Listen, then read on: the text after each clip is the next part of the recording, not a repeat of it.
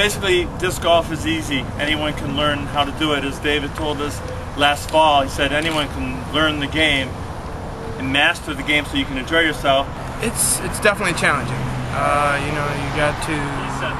You've got to get the feel of throwing it and get used to the distances and everything, and then that's pretty much it. I mean, as long as you get used to the distance and the throwing and everything, it's pretty easy. Once they've showed a little interest in the course, it just kind of flowed from there. Once the permission was given and the funding, they said we could use this piece of property, and I got members of the Wrestler Disc Golf Club, and they came out and staked out where they felt that 18 holes would be good. I think the key is learning how to throw it, because like when I throw it, but then it like hooks. I get a bad left hook.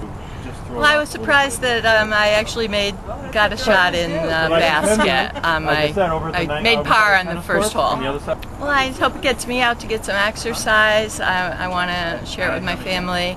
I've gotten calls about it in the office already. The community's really into this, and having another opportunity, especially here on campus for the residents, is just going to be a real advantage for them.